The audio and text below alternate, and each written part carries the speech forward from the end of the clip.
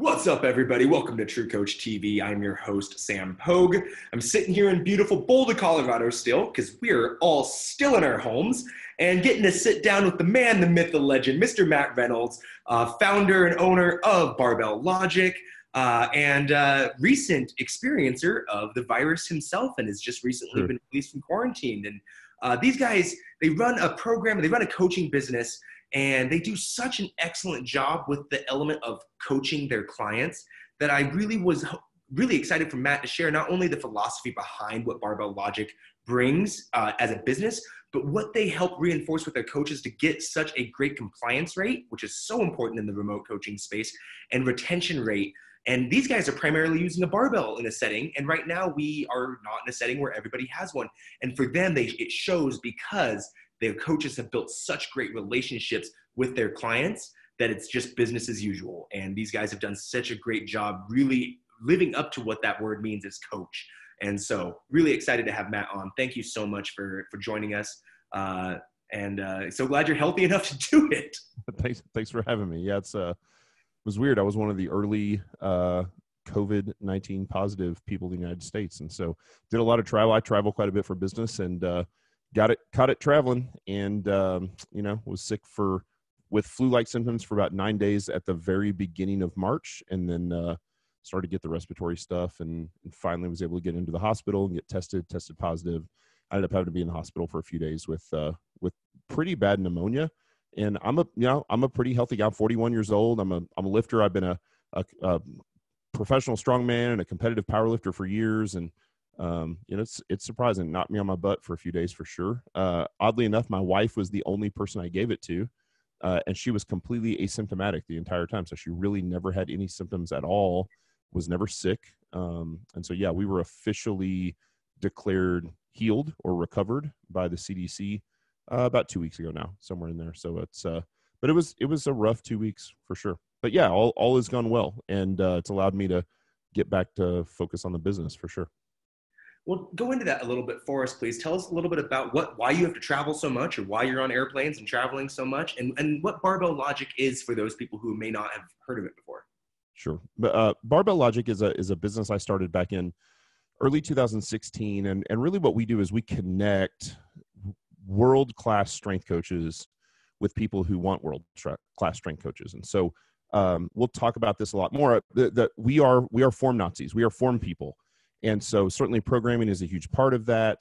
We push TrueCoach software about as hard as you can possibly push it, because we are breaking down multiple videos every single workout, every single day within 24 hours. And so, yeah, we put a lot of emphasis on biomechanics and physics of the lifts, how to perform things like the squat, the deadlift, the bench press, and the press. Those 4 lifts are really the basis of what we do. It's certainly not the only thing we do. We do body weight training. We do things like cleans and snatches. We do rows and all those kind of big boy lifts as well. And certainly there's a place for everything. And we do cardio as well, and HIIT type training, or we help prepare people for endurance type events, or Spartan type runs. And so that all works well. But we very much are focused on performance first, and aesthetics is a byproduct of that performance. And then I think the thing that would separate us from other coaches or businesses that maybe run like a CrossFit type model that would also say their performance first, is that our demographic skews a little older. And so we tend to be in the 35 to 55-year-old range, which is probably not where most of your coaches are. Most of your coaches are probably honed in more on the 20 and 30 somethings. I tell you what, though, as you go into a crisis like this, the fact that the majority of our primary demographic for our business is upper middle class or upper class sort of executive men and women who don't get hit quite as hard by a financial crisis like this. And so we've done really well. We were up about 7.5% in March over February. We are on track for the same sort of thing in April. And then, I don't have delusions of grandeur. This may last a while and it may hurt us a little bit, but we're in a position where we're pretty safe. We've done well with stewarding our money well. We are profitable and cash positive. And so, we're okay. My concern is much more at the micro level for our actual clients and actual coaches. So, I've got young coaches who coach young people, and a lot of those young people are in the service industry. And so my worry is, what do we do with we're not going to have to lay off anybody. We're not going to have to furlough anybody. But what do you do with a coach who has 25 clients and they lose 10 of them because those 10 are all in their 20s and they're waiters and waitresses and whatnot. And so that is at the forefront of our concern right now. Same thing with our clients. We are concerned about the clients who have lost access to their gyms. We are more concerned about the clients who have lost their jobs or been furloughed or laid off. And then I'm concerned about clients who are sick. And, after having this thing, it was about 3.5 weeks of no training for me. And I love to train. I've got a great home gym and train in my home gym. And so, if you get this, you can't train. And so, for us to answer that question a little deeper, we spend a lot of time trying to make emotional deposits into our clients' 401k. And I think that with a business like ours, it's so heavily barbell driven. We have about 60% of our clients that train at home, 40% train at gyms. So we do have a lot of people that train at home, but still 40% that train at gyms, and there are no gyms open. And so if you train at a gym, you're not able to squat and deadlift and bench press and press right now because you're at your house or your apartment. And so, but I think with the connection and the focus on relationships and the way we build relationships with our clients and between our clients and coaches, that when you get into a place like this, there's some money in that 401k, right? We've built that up just a little bit. And so that emotional 401k with our clients. And so we're able to then transition them into things like body weight training with bands, kettlebells, adjustable dumbbells, 50-pound bags of dog food, whatever they can get their hands on, and they can still train in this downtime at their house. And so for us, the programming while they're at home looks more like systematic, progressive training. So rather than that standard sort of, hopper idea of let's just like stick our hand in a bucket and pull out the workout of the day from home, we are still making very clear linear progression with our clients. And at the gym, that linear progression is almost always, we're going to add a little weight, we're going to add a little weight, we're going to add a little weight. We're going to tend to try to get stronger. That's what we do. We can't do that right now while people are at home, but what we can do is we can add volume, we can add frequency, we can add density, right? So you can do more work in the same amount of time, like all of those things. And so we're progressively still adding stress because we want to be clear to our clients that what we're trying to do is train, not exercise. And so even though right now it sort of feels like exercise, and it's certainly probably not the quality of training that most people have been able to do in the past, it's still pretty good, and it's going to slow down that detraining effect. And so when they go back to the gyms, they're going to have a nice sort of base of aerobic base of work capacity, and they're going to be able to go in and probably handle those squats and deadlifts and bench presses and presses a little better, certainly than if they had just sat at home and eaten Krispy Kreme donuts and ordered DoorDash for 6 straight weeks.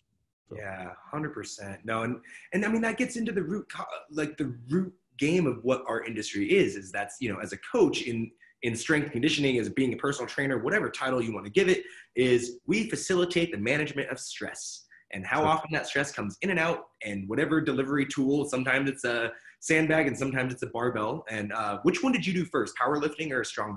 I did powerlifting, and I did that from 99 till about 2005. 2005, I got interested in strongman. Powerlifting is all the same kind of, it's squat, bench, and deadlift. That's what it is. Yeah. And I loved it and still love it, and have gone back to powerlifting in my sort of master's years. And I got into strongman in 2005. I actually won my pro card at the same show as Brian Shaw. So Brian and I won our pro cards together, and then cool. I competed on the World Strongman circuit, the pro circuit, for 3.5 years. Opened a gym in 2008 called Strong Gym. Grew that gym really almost accidentally. I was a teacher and had finished my master's to be a principal. The gym was just kind of a place for all the powerlifters and strongmen in my area to train, which obviously there's not a ton of those people. So again, no delusions of grandeur on business there. But the thing grew, and we were able to market that style of training to normal people, to those business executives and soccer moms. And so the gym grew. And so by the time we got to about 2012, it was one of the largest strength gyms in the country. And it was super nice. It was kind of part of the deal. It was that it had that feel of like a boutique high-end gym, but people trained like powerlifters and strongmen there. And so it's kind of the best of both worlds.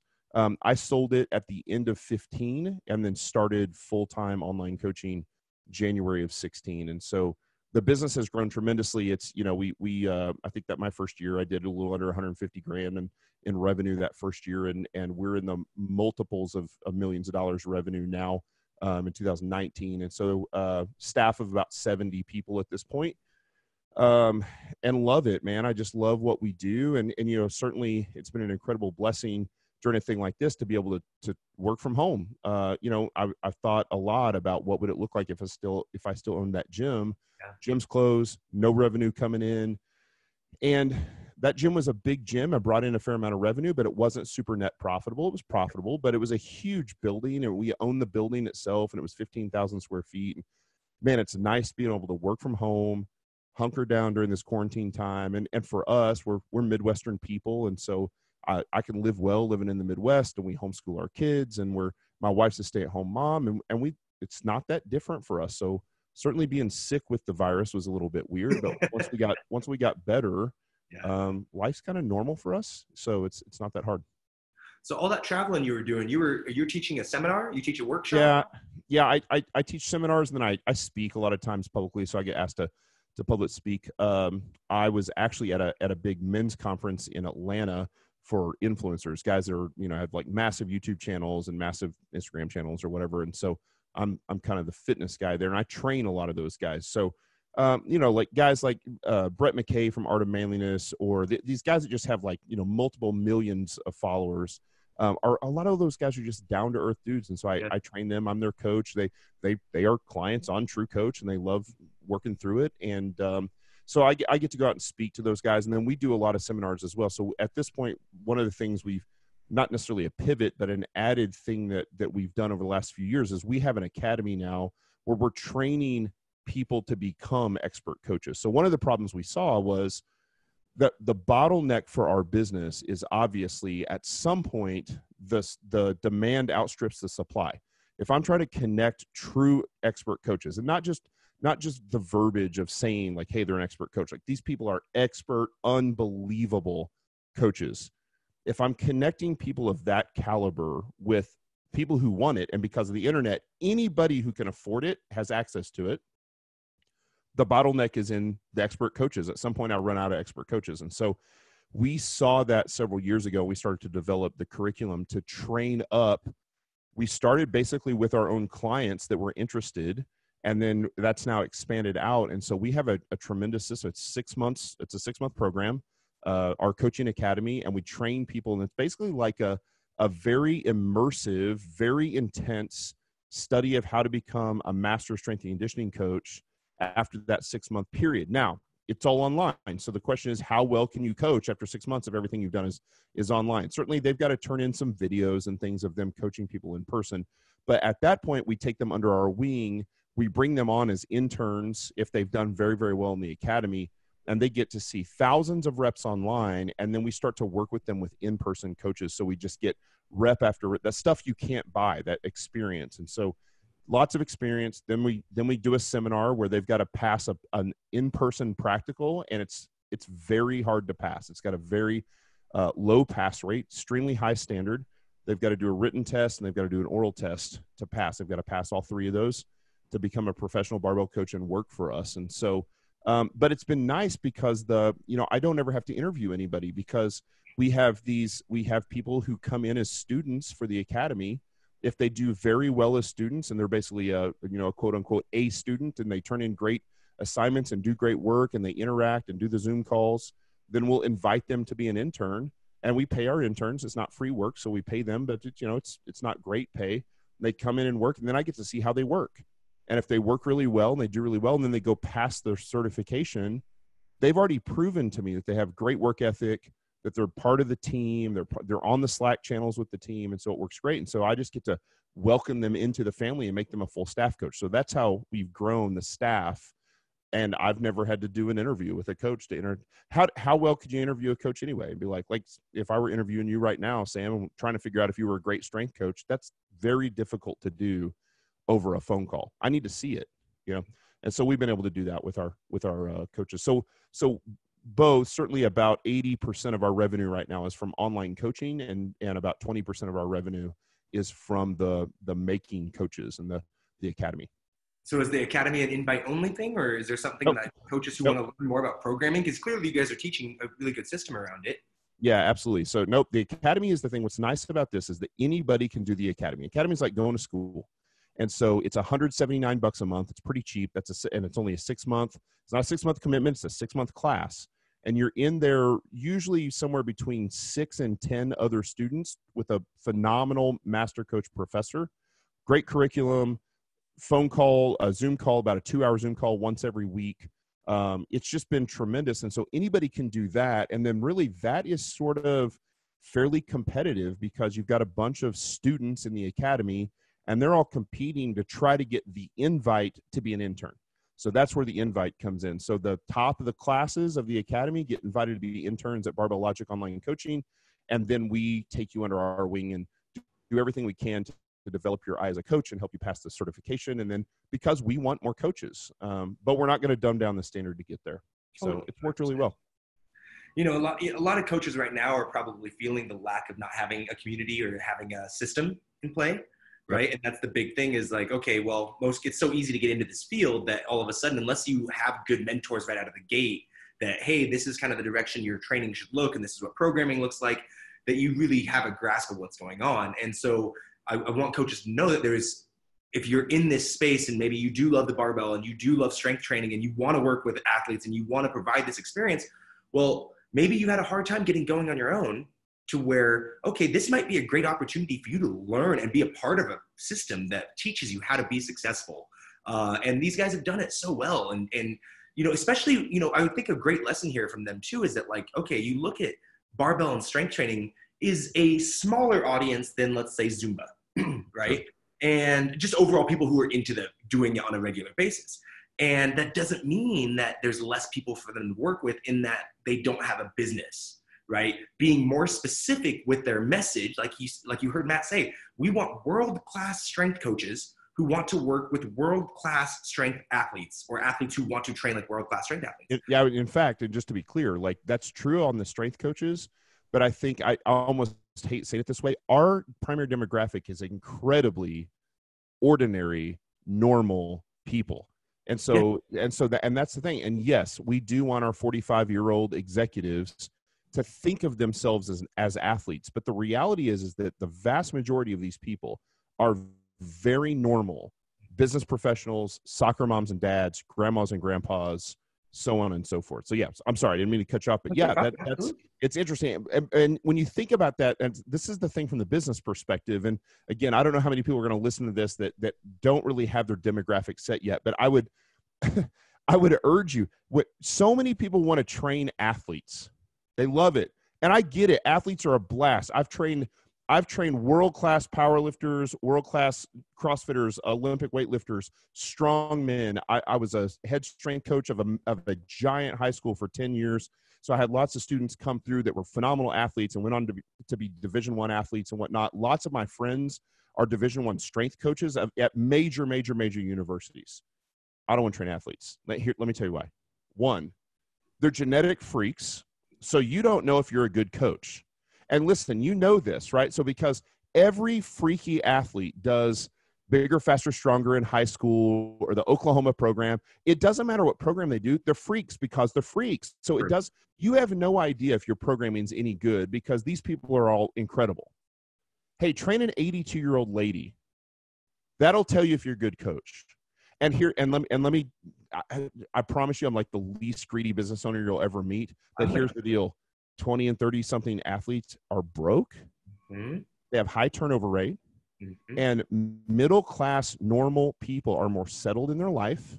Mm-hmm. They don't leave. Listen, our churn is 4% per month. It's insanely low. In February, it's 3.3.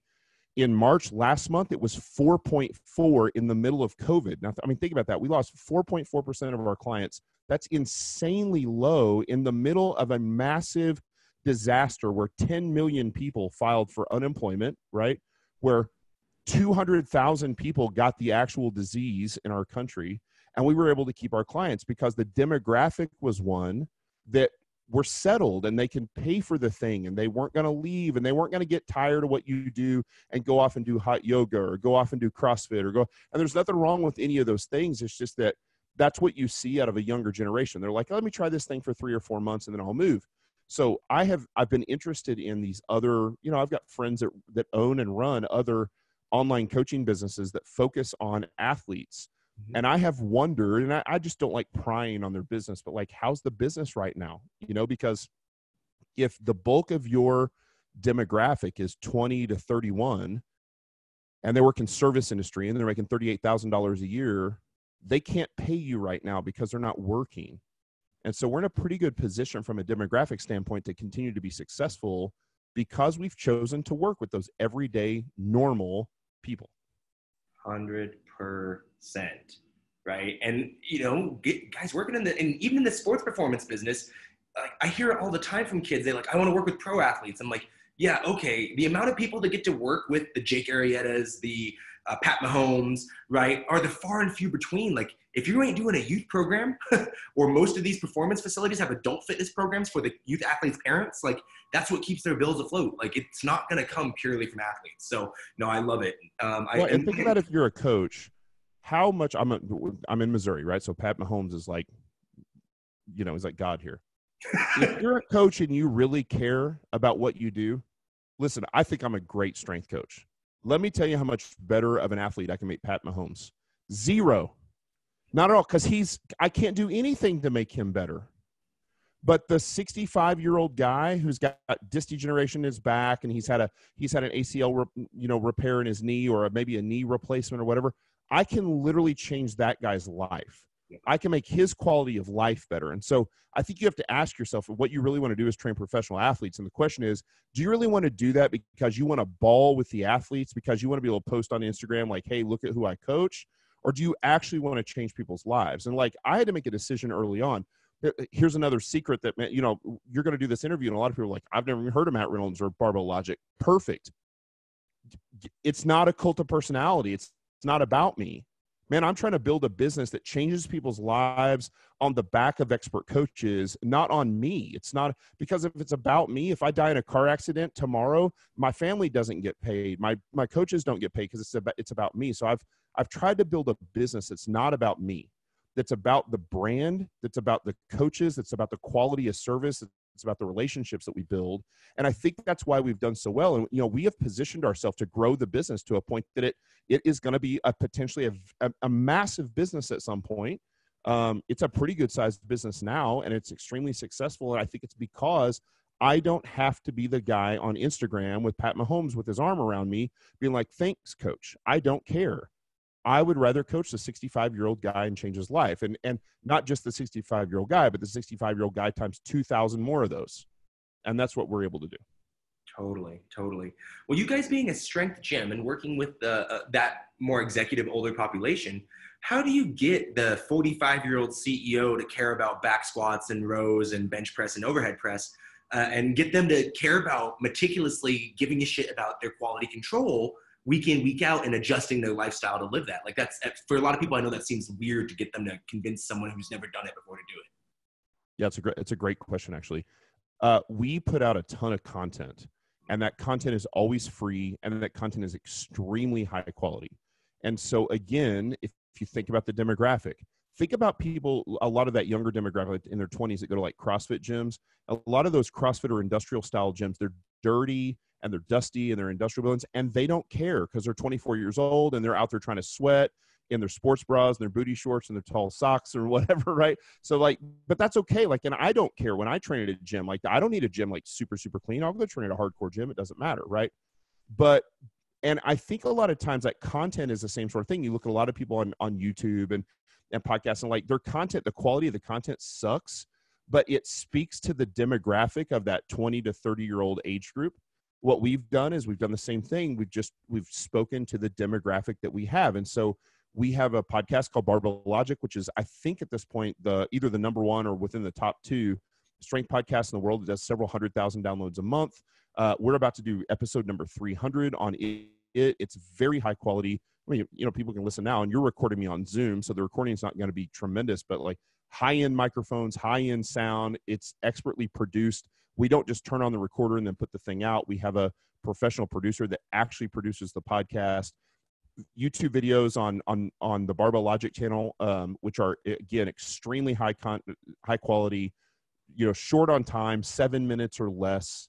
And so what we've done is and then we've got an incredible editor-in-chief who writes a couple articles for us every single week on barbelllogic.com. Again, they're very clean, very well written. This guy was an attorney and left his jobs. That's the other thing about my coaches. Like, most of these coaches were engineers, attorneys, surgeons, a guy that was a PhD of macroeconomics at Princeton. And he's like, and they're coaches for us, right? Well, we pay well.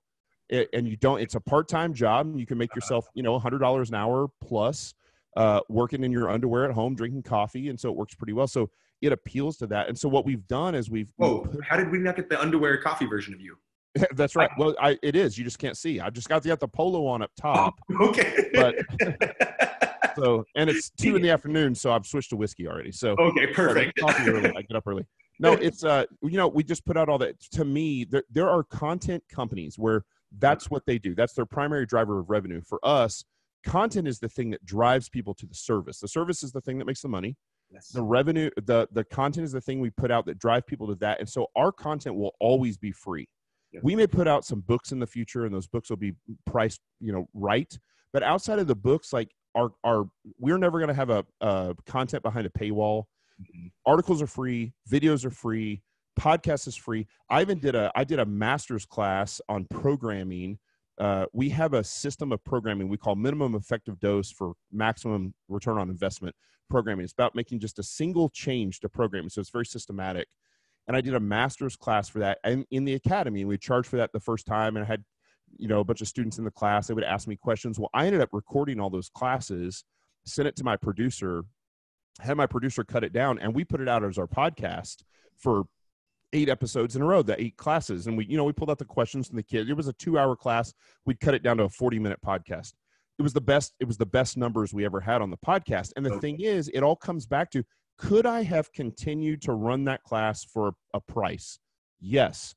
But that's not what we do. We want to put out content as much as we can and educate people. So when you ask the question, how do you get 45-year-old guys and ladies to squat, to back squat, to not just that, but usually we are very pro home gym at Barbell Logic, usually to spend $2,000, $3,000, $4,000, $5,000 on a home gym. And the home gym is barbells and squat racks and platforms and bumper plates, those sort of things. And it's because we've grabbed them ahead of time with the content. They've read the articles, they've listened to the podcasts, they've watched the videos. And because the quality of those things are very, very high, and that has nothing to do with me. It has to do with, I've got a great video producer. I've got a great podcast producer. I've got an incredible editor-in-chief. Like, those people put out a tremendous high quality content. They make me sound good, and they make me sound smart. Like, it's incredible how many times I've done those video shoots and I step all over myself and my tongue's all tied and twisted and I can't get it out. And then it comes out and I look fat. I'm like, I look fat. And then the video producer comes out and I'm just like, actually, I look kind of jacked now. This guy's great with lighting. And you're just like, man, all right, this is what it's about. So, it's just, let's just be honest. That's what it is. Yeah. So it works. So we're able to educate people and this sort of build trust with people before they're full-blown clients. Yeah. And then we continue that education process once they become clients, and then they stay. Guys, if you guys have been following along the TrueCoach blog or some of the other interviews I've been doing, and you keep hearing the same story around this high quality service, you keep hearing around this idea around delivering content, delivering value, right? That's the key thing. Did you keep hearing it in Matt's voice every time? Like, they give a fuck about the quality. Like, if you're going to do a podcast, like I have a podcast I travel with, and I'm going to have nice broadcast headsets. I have a nice Zoom, right? Like, I don't want the audio to suck, because if it's crappy audio, you're not going to sit and listen to it, right? So like, caring, and the fact that they do content, it's an acquisition strategy. It gives you like, hey, you can trust us. We can be people that can help you get from A to B if this is the thing you do, and then this is what we do. Right? For you, this is a great example for all of you coaches out there who are listening to this. Go, how do I do something content related that's not just Facebook and Instagram because I only have 10 clients. It's like, well, you need to put out some content of value that That's shows right. people you're an expert, that tells them that they can trust you, right? And Matt's been doing this for, I don't want to age you, but more than a decade, and Yeah. 2 consistently. decades now. Yeah. Try to be Yeah, nice. 2 decades. No, it's fine. I mean, that's the thing. And let's be honest. A decade ago, I was still broke. Yeah. I did it for 10 years, and I was a pretty damn good coach 10 years ago. I didn't know anything about business yet. And now the challenge for me is growing the business and cultivating the relationships with my staff. Man, my staff is unbelievable. And not just my coaches are unbelievable, but my leadership team, my VP of HR, she is when I think about, like, in corporate world, when I was coming up, HR is not a position, it's not people you want to deal with. Right. She is incredible. And she's a true liaison for the clients and the coaches. As a matter of fact, I call her the VP of HR. Her official title is she's the VP of Internal Relations. So she basically, she cultivates relationships within the business with the clients and with the coaches. And then same thing. I've got people who oversee the quality of coaching. Like, we don't just, we bring on incredible coaches, but then we continue to try to not be big brother and look over their shoulder, but to continue to help give our coaches resources to help make them better coaches. And not just like, hey, here's an article to read, or here's a video to watch. Lots of one-on-one calls. We walk through things like efficiency of work. Like, let's check your internet speed. Do you have a good workstation? Is your monitor big enough?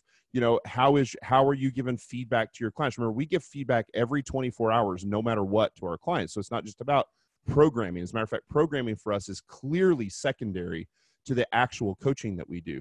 And so I couldn't do any of that. So I've got a VP of marketing that understands everything about SEO, and she's a coach for me. That's the other thing. It wasn't somebody that I had to hire from outside the business. It was somebody that went to school for SEO, was already doing this for a major firm, lives in California, was coaching for us, and was like, I can do this for you. And then we started to cultivate that. And so I'm in a great position. My salespeople are awesome. My chief administrator is awesome. Like, they all do a better job at their job than I could ever do at their job. And it's weird to think about. 2 years ago, I did all those jobs. I was the guy that did that because it was sole proprietorship, and I had some coaches, and I was the quote unquote employee. And so now that we're a staff, we have 9 full-time employees, and we have another, 55 or 56 coaches, and then some additional, like, part-time people, administrators and producers and things like that. It's sort of running a great big ship, but I could never do it without them.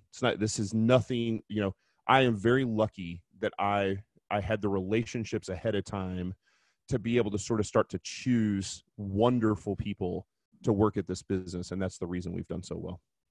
Well, and it speaks volumes to the journey that you've been through to now be in a spot to be the leader that you can run this ship, right? To recognize, like, yeah, these people do it 10 times better than I could ever, or that I did do it. So yeah, let them do their thing, right? Like, that's a big moment in a leader's career to really say, like, yeah, I could do that. I've been doing it. I have some value attachment to it, but, like, you're really good at this. Go do you, right? That's and right. Like, that's what you're giving props to all your people. And, like, that's what I love about it. And when you mentioned it earlier, and I don't know if everybody's going to understand, but what is churn, and what are you guys measuring churn? Sure. So churn is the percentage of your clients that leave every month. Mm-hmm. And in businesses like ours, and I know you guys have the Stripe thing all set up for your coaches and stuff yet, or no? Do you have point of sale? Okay, but you're working on that, right? So one of the things that was big for us is that we are an automated monthly recurring revenue business, right? Like, we don't sell 3 months at a time and then go after a client, be like, hey, want to do another 3 months? Because now they have to think about, well, was it really worth it? Do I want to write another check? Whatever, right? It's just automatically boom, boom, and they pay auto every month. And so for an internet automatic monthly recurring revenue company, right, like ours, especially service business, average churn is going to run about you're going to lose about 10% per month of your clients. So if you've got 100 clients, you're going to lose 10 of them a month, right? If you get over 10%, you are way in the danger zone, because now you got to replace all those people, right? If I lose 10% of my clients per month, I have to replace 100% of my clients in 10 months. But if my churn is 4%, then I get to keep clients for 2 years. before I have to replace those clients. And then here's the thing. That's sort of skewed shorter than it should be, because what we do when you sign up is you sign up for it's a 3-month contract, and then it's month to month after that. And we do that because I can't really change your life in strength and conditioning in 30 days. And for those of you guys that are coaches and you've done this before, it's a tremendous amount of work that first month. You're not really making money that first month because there's so much of the kind of get to know you process, and let's fix all the big major like catastrophes and whatnot. And so we want to keep people for 90 days. If we can't keep them after 90 days, that's usually on us. But here's what I've found. Lots of people, it's like the January 1st type people. We have a handful of people that will sign up, 3-month contract, and then never really do the program. They never really do it. They never buy in. They never get it. Those people churn after 3 months or 4 months.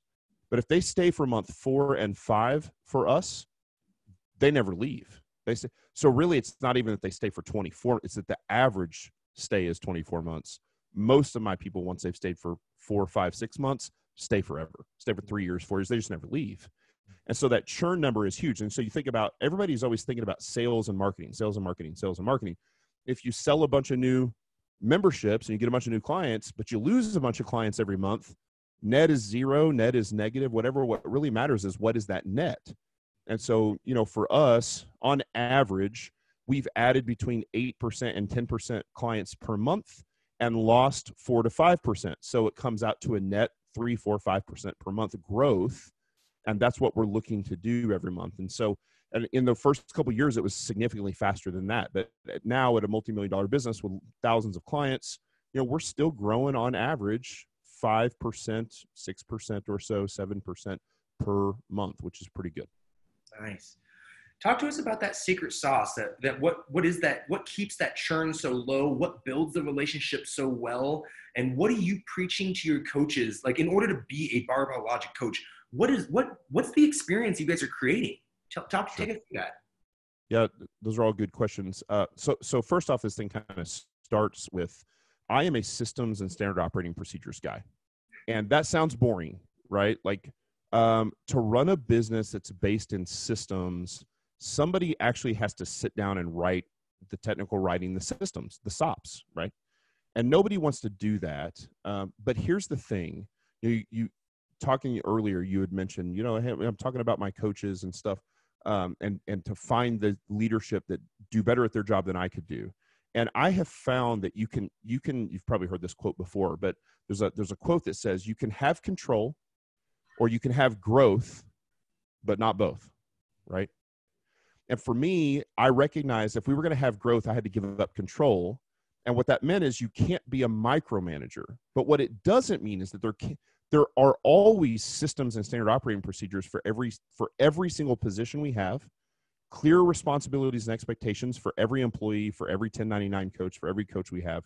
All of those things exist. And so while it sounds sort of boring to say, it all starts from there, because I wrote the system for how to run the administration part. And then when I hired my admin, I got to turn that system over to the admin and say, this is your system now. My system, this is a great place to start. It's probably not perfect. You'll figure out the places that I've screwed this up. You'll clean it up and make it better. And they have ownership in that system. And so they have some real responsibility, and they love to be able to do that. And so it starts with, we are very organized, extremely organized. But it keeps me from having to micromanage. And so everybody has like simple reports that they report back. And it's not the kind of, we don't spend a bunch of time on the, quote unquote TPS reports, and you spend all your time writing, like that's worthless, right? My leadership team has to spend about 60 seconds a day reporting back to me. And they spend about 10 to 15 minutes per week at the end of the week doing sort of a weekend review. And then we do the same thing at the end of the month. And we do the same thing at the end of the quarter. And it doesn't take much time. As a matter of fact, it takes me significantly more time to sort of combine their weekly reports into one report every week and do the same thing monthly. But it allows me to have a pulse on the business without micromanaging the business. And so that's how we run the sort of, the administration and executive team. That C-suite does a really good job. The coaches, man, it's all about culture. We are a culture intentional company. We are a company that we have focused all along on, I went out and got coaches who were already great coaches, who already understood the physics and the biomechanics of coaching. And then I brought them into a business that was a people culture. We are all about people. We're all about service. And so the thing that we can do, and so here's the deal. I think we're the best coaches in the world. Listen, I know there are other great coaches out there, and I'm not shitting on other coaches, but every coach that works for me is an incredible coach. But I've also worked with a lot of good coaches in the strength and conditioning community, and most of them aren't very good at service. And we're great at service. And so the thing is that they come for the service because the service is great, and they'll often stay long-term because their progress is so good. They hit PRs, they reach their goals, but like they can't reach their goals in 2 weeks. Why do they love it at 2 weeks? They love it at 2 weeks because you spent time, you set up the Zoom call with them and you introduced them. We walk people through the on-ramp process of how to get on TrueCoach, how to accept your invitation, how to do your test workout. That kind of that on-ramp is huge for us. Like we've created an entire, I know you guys offer like a video library. We have an entire video library that we offer. I mean, hundreds of videos that we've made that we give our clients. So anytime we prescribe any exercise, we have our own videos that plug in there. So our clients can look at it and be like, oh, this is how coach wants me to do the thing. And so that goes a long way. And then we make sure that we don't just focus when we coach on the X's and the O's. The coaches are great at the X's and the O's. But at some point, if you don't reach out to your clients and go, hey, how are you doing in the quarantine? How's life? How's business? How's family? Are you stuck in the house with the family? You're not used to it? Or is that going okay? Have you been laid off from your job? What's work look like? Those are questions that a coach should be asking of their client. And for several reasons. One, because again, you're making those deposits into their emotional 401k. But the other thing is this, just like we said in the beginning, isn't our primary job to continue to add stress to our clients to make them better and stronger or the performance goals they want? And here's the thing, if you don't have a relationship with your client, you don't know when they get in a fight with their wife. You don't know when they had a miscarriage. You don't know when they got laid off from their job. And you better know that stuff as a coach. Those are important things to know, because if somebody stayed up all night long fighting with their wife, or they feel like they're about to get laid off from their job, or they fought with their boss, or like whatever that is, or they had a kid stay up all night long throwing up because their little kid was sick, those are stressful things, stressful events that their body doesn't understand how different that is than putting a barbell on your back. But we better understand that has some major impact. And so you have to have that relationship with the clients. And so in the end, I think that when you get into a situation like now where everybody's in quarantine and 30 or 40% of our clients can't squat and can't deadlift and do those things that we sort of build our entire business on, they stay. And they stay because we've spent all the time developing the relationships outside of the squat and outside of the deadlift. Squats and deadlift are still extremely important. We don't think you can get strong without barbells. Those are foundational ideas for us. But that doesn't mean that we can't still provide value and support and encouragement for our clients, even in times when they can't barbell squat or deadlift.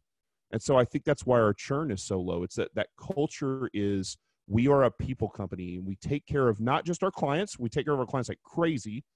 The leadership team takes care of our staff. My staff, they matter to us. I am deeply concerned over the impact that coronavirus is having on my staff, and for some it doesn't have any impact, and for some it has a lot. And so we're trying to provide as much support and encouragement and value for those coaches, because even as a business, if I can't provide that value to my coaches, they go coach somewhere else, or they go coach on their own. And for us, we provide this turnkey service. It's like, man, you get tons of support. You don't have to do anything. You don't have to worry about bounce credit cards. We hand you your clients sign up, and we assign them, and it's beautiful. And we can, because of all those things, because of professionalism, what we do, we can charge a premium that you probably couldn't charge on your own. So then your take-home pay, and we pay pretty good. We pay 70%-ish, somewhere in that ballpark plus. And for the master's classes and the academy, it's even more than that. And so it's a pretty good take-home pay. So the coaches end up taking home more than they would probably even be able to charge. And there's no work to do but coach. They just get to coach and develop the relationships with their clients. And so I think that's why it works so well. 100%. To build a successful remote relationship, though, there is a level of compliance that you do need to get from the client, especially when you guys are working with such technical proficiencies with movement. And so there is an element of having to do some education and getting some buy-in for that coach or to get that client to like video themselves doing a movement. And that's not necessarily a comfortable thing for everyone. How are you or your coaches coaching their clients to be okay with like putting themselves on video? Yep.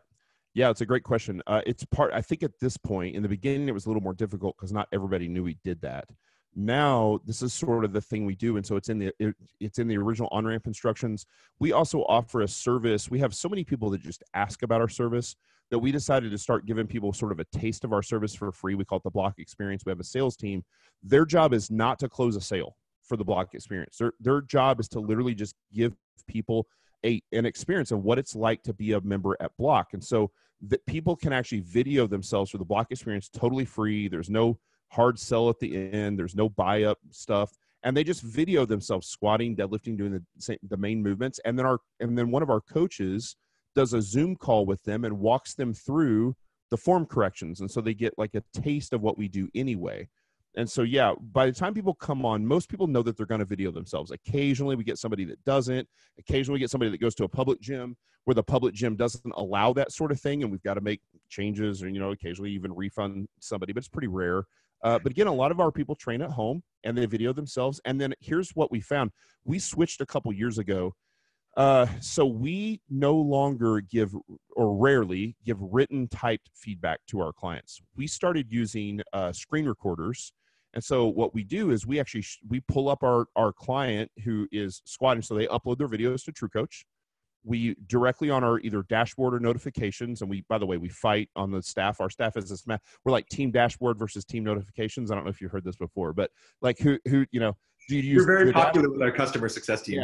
Yeah. So do you do the dashboard and then back check the dashboard with the notifications, or do you do the notifications, then back check it with the dashboard? But anyway, in whatever view they're using, they will see the client videos, right? See the squat, and then the coaches record them watching their client squat, and they're just the way I'm doing to you right now. I'm talking on my podcast setup, and I'm walking my clients through, and I pause. Oops, see, your knees slid forward right there. You're on your toes now. You're not on your midfoot. We also have, we have all sort of markup software, like people use on like Monday Night Football, and you can draw directly on the screen. Like, check this out. Your back is rounded. We don't want this sort of rounding. We want arched, and this is arched, like the opposite of cat back. And you can kind of draw it for them. And so I think they love that feedback. And we had a massive change in sort of NPS score type stuff. So the satisfaction that our current clients were getting when we switched from typed reviews to spoken reviews, because every morning I get up, I drink coffee, and I'm basically talking to my clients as I'm breaking down their videos. So it feels way more personal. And I'm on the podcast and I'm on the YouTube channel and stuff. And so they hear my voice anyway. And I think it's cool for them. Like, oh man, it's cool. Matt's actually breaking down my squat, and I'm almost breaking down their squat as if I'm watching it live. Yeah. And I'm like, and sometimes I even joke about it. I was like, I said hip drive. Why didn't you, like this video in the past, they can't hear me. I'm like, are you not listening to my cues? No, it's just, totally. But yeah, that's the way you do it. And you tell jokes and you have fun, and how's the family doing? And is everybody staying safe and healthy? And so again, it all comes back to that relationship. The coaching is imperative. But I do think there are lots of other good coaches out there.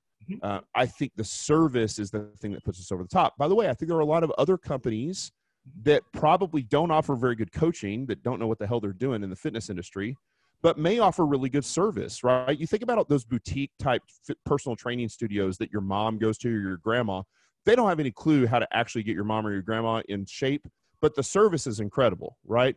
Glass of wine, little tea towel, like whatever. Well, when I first opened the gym, I was like, why can't we be like that and then just still train hardcore? And we've done the same thing at Barbell Logic with the online coaching. It's like, our people train hard with barbells. We talk about voluntary hardship. It's one of the hardest things you're ever going to do. The coaching quality and the coaching excellence is fantastic, but we don't ever do those things at the expense of service. So it's the combination of the two that's the winning combination for us. Well, I'm so blessed that my first lens of fitness was powerlifting, was linear progression, was that progressive overload. And to go through, and I did 4 powerlifting meets, 1 strongman meet, and 2 Olympic weightlifting meets. And like, from a fitness standpoint, like, I think it's really important for every trainer to learn how to go out and get strong. right? Sure. And what it takes. And like, yeah, you to put yourself under 102% under that barbell and know that you have to go down and gravity back up, like that is a mental fortitude and a drive. Like that moment for so many people, whether they either choose to get in or get out, like nothing I think I felt in my life is comparable to that with a big heavy back squat. That's right. Right? The bottom of the position, you're like, you have that little second in your head where you're like, oh, I can, or no, I'm pressing through. Yeah. And like, that's life. I'm like, you're like, this might kill me, right? Yeah, totally. But it's like, it's so much fun. And I'm like, I don't powerlift anymore, but like, I love that it was such a good time and I really enjoy the training. And it's still like, I mean, really, I mostly train spot people here and there, like athletes here and there once in a while.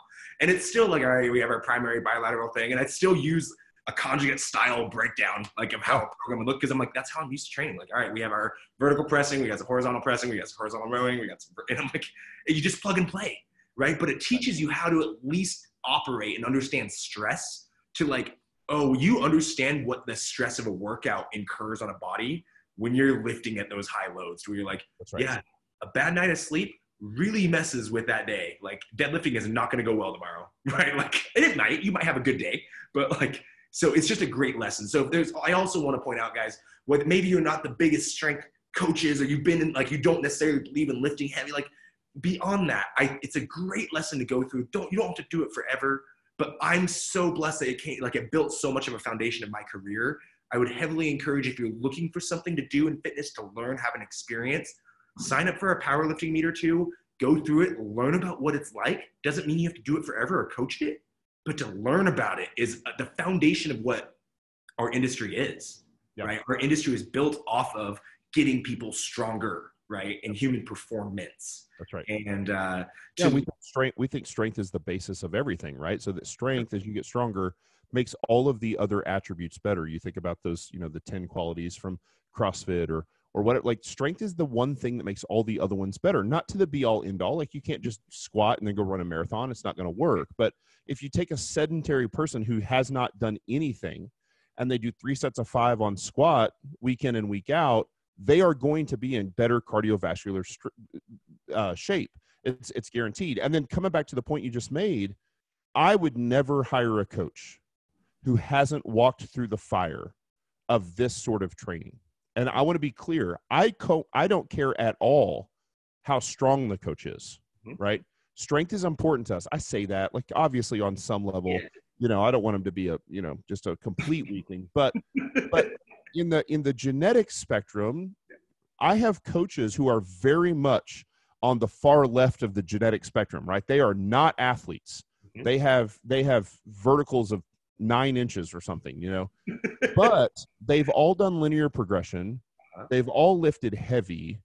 And so I think it is a fallacy. There's 2 ends of that spectrum.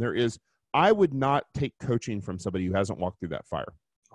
But I also recognize that, maybe Ronnie Coleman wasn't the best bodybuilding coach. And maybe, the guys that are in World's Strongest Man are probably not the best strength coaches in the world, because when you I'm not throwing any in particular person under the bus, but when you take genetics and drugs and all these sort of things, and you put it and then you're trying to apply that to the 45-year-old executive, it doesn't work. But when you have other coaches who are also potentially 45-year-old executives, who are ex-surgeons, who are ex-attorneys, who are engineers, and they've done linear progression and they've squatted heavy and they've deadlifted heavy and they've walked through that fire, and maybe their squat isn't 500 pounds, maybe it's 275 or 300 pounds or 315, maybe their deadlift is 300 pounds or 400 pounds and not 700 pounds, they still know what they're asking of you when they program you. And in a thing like linear progression is a blast for about 6 weeks.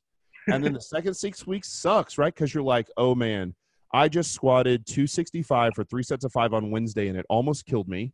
And I'm going to come in on Friday and I'm going to put 5 more pounds on the bar. You better know as a coach what that feels like. You don't sleep well on Thursday night because you got to get up on Friday and squat 5 more pounds. You're like, I don't know if I can do it, And then you start to squat it and you got the music playing in the gym and it drops an octave while you talked about getting in the bottom of the squat, and that music, like da da da, wom wom wom. That's what you hear, right? And your eyes go from I can see fine to all of a sudden it's red to all of a sudden it's black and I can't see anything in you should know what that feels like, because you're going to have to walk your clients through that. Listen, A 22-year-old ex-Division I athlete doesn't get scared with that stuff. But a 65-year-old lady, the first time she gets dizzy in the bottom of a squat, she is going to freak out. And you better know how to walk her through, it's okay. You're going to be okay. I'm right here. We use squat racks. We have safety pins. We're, like, those sort of things matter. And yes, I know what it feels like because I've been there too. And it is kind of scary at first. And then you realize, like, you'll be okay, you know? And so, gosh, you have to walk through that fire.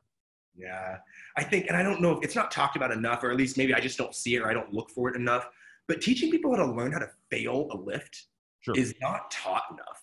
No. Right? Like, it's like you see it, you're like, that was an interesting solution to fixing that problem. Right. Yeah. And you're like, that needs to be a better education system from the get-go. Sure. Like, if you're at the bottom of the squat and you're not coming back up, what's your strategy if there's no pins? Right. That's right. And there better be pins. There better be, yeah. Like, I'll fire you if there's no pins. Well, and think about it this way. There's different ways to do squats, right? So you think about, you watch those Olympic athletes, and most Olympic weightlifters genetically are short-legged and long-torsoed, so they automatically squat more upright, right? You don't even have to understand the physics. Just know that they're like very vertical torso. Well, a very vertical torso squat, you can't get up out of the hole. What can you do with the bar? I just throw it off my back, especially if there's bumper plates on. Just throw it off. Well, if you're a short torsoed lifter and a long-legged lifter, or a low bar squat lifter, and you're bent way over and you're really horizontal, guess what happens when you throw it off your back? It lands on your sacrum. It doesn't go to the ground, right? So you can't throw a low bar squat off your back. You have to set it on the pins. And so we don't allow any clients to squat like, they have to have a squat rack with safeties, period. Like, no questions asked. That's the way this works. Now, if somebody doesn't have it in the beginning, we don't take them heavy. We do stuff that's like way low. We don't really use RPE in programming, but for purposes of, like, it's RPE 5, 6, whatever. Like, there's no chance they're going to miss the thing. We might do that, and then we're like, listen, we got to buy some safeties. We got to get a better setup. With that, we take that stuff serious. And bench press, same thing. Like, we don't let people bench press without, like, you think about it, like, bench press is more dangerous than the squat, right? You can't get it up. You got to put it on your throat. So there better be a place to catch that bar. So that's another thing that, we spend a lot of time on that content we put out, focusing on safety and making sure people are doing it right, make sure people know how to miss correctly. And then there's things like the deadlift where there's a governor in your brain when you pull a heavy deadlift that when it starts to get real heavy, you'll pick it up and it'll still be going up, but it'll go slow, and you'll be like, and you just put it down. And then we have to have that talk with our clients and go, hey, I need 5 seconds of grind on this thing. Your back was flat. It was fine. It wasn't rounded. You're not going to hurt yourself. It's just hard. And hard is that's what we do. There's a refining process for us far beyond the physical of this voluntary hardship of lifting. We have seen it refine our people, not just physically, but mentally, emotionally, spiritually, socially, all of those things. If they're doing it for the right reasons, they become better humans out of it, right? And then here's the thing. We choose voluntary hardship for most of our life in training so that when we're stuck with involuntary hardship, like when we're laid off from our job in the middle of the coronavirus, or when you get sick with the coronavirus, or like these things that we're experiencing right now, we're better able to handle the stress because we've forced ourselves to do these hard things.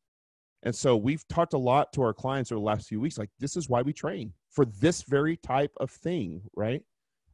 So it matters to us, and we consider all of those things on a little deeper level, I think, than a lot of people do. Not anybody, but like, I do think it's more than just lifting.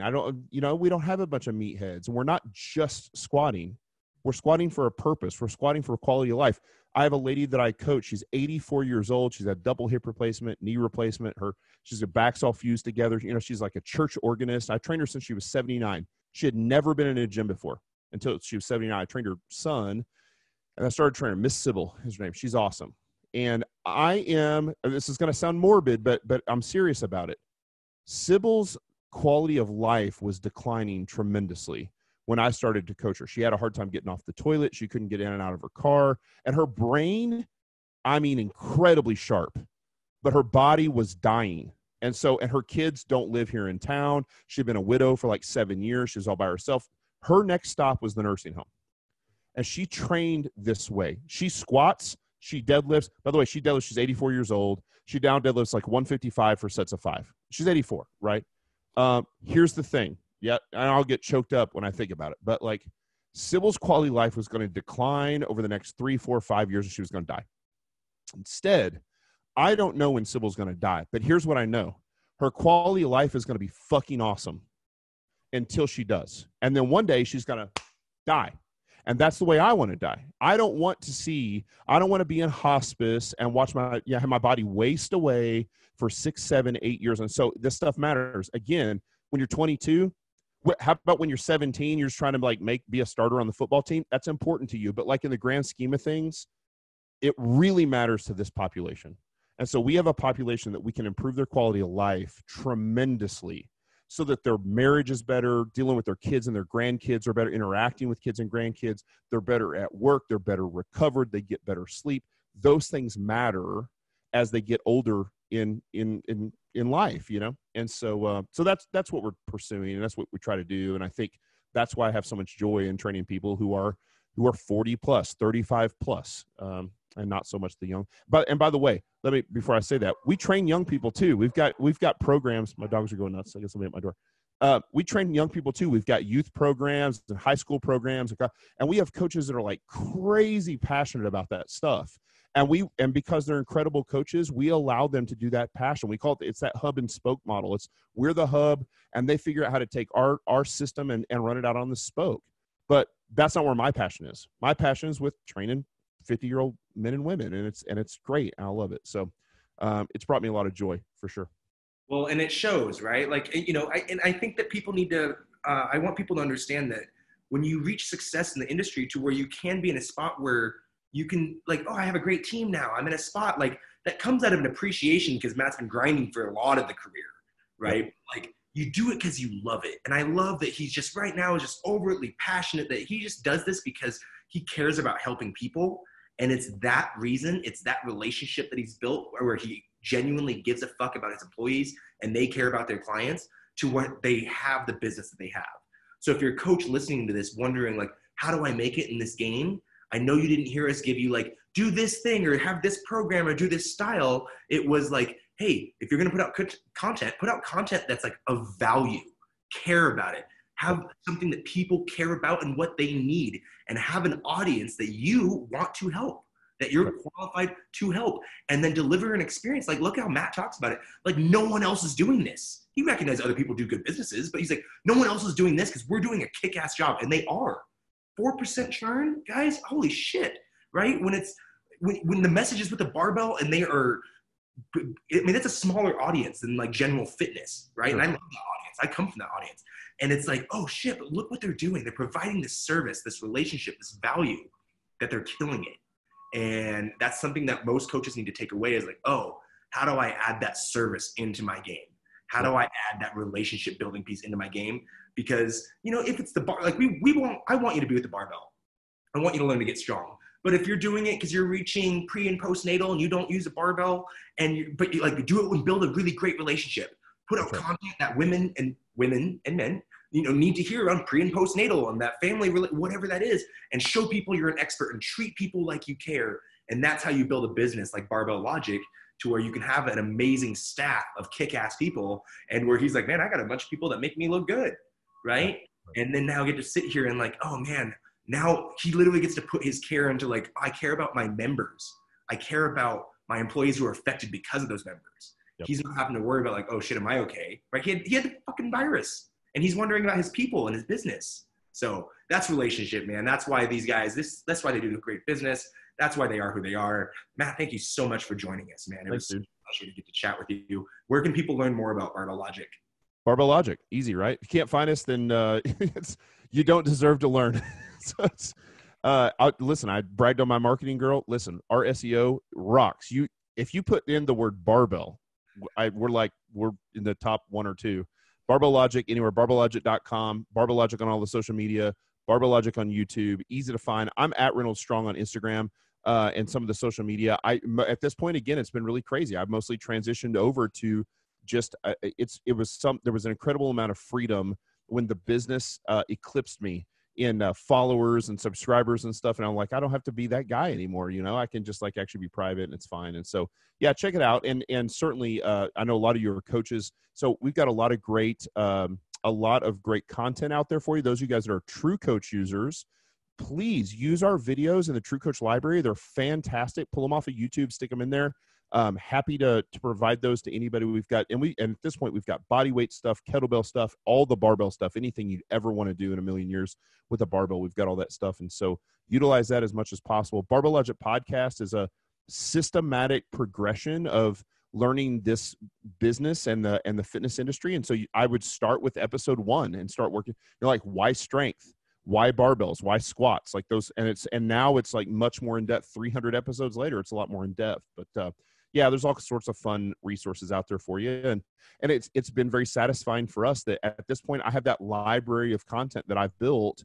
So if something happens to me, my kids, my grandkids, people that know me, they can go back and they can be like, well, this is what Dad was all about. Like he's all like just about everything I know at this point I've put out there. I don't have a lot more to talk about. So, yeah, check us out, barbelllogic.com, and would love to help you out anyway. You're always welcome to shoot me an email. Again, emails are easy to find on the website, and happy to help anybody I can. Dude, thank you so much for the time. It was a pleasure. Glad you're safe and sound, and we're able to have this chat. And looking forward to getting together with you and getting some bang some iron together. I'd love to learn from you. So enjoy your time, brother, and make sure your friends and family are safe and enjoy your day. Thank you. You too. See you, buddy.